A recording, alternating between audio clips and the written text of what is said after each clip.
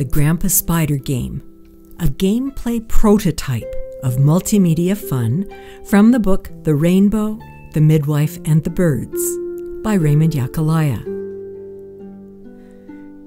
Grandpa Spider is a game that gives you the feel of what it's like to live a legend.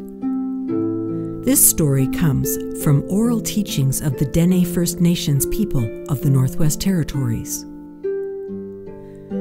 In traditional knowledge, Grandpa Spider weaves a web that catches the raindrops, that creates the beautiful rainbow.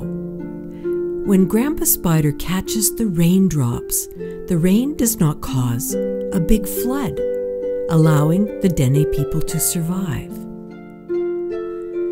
In the game, you gain points and build a beautiful rainbow if your spider swings around to catch the raindrops.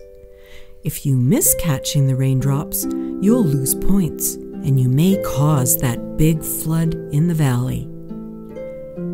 Good luck catching the raindrops!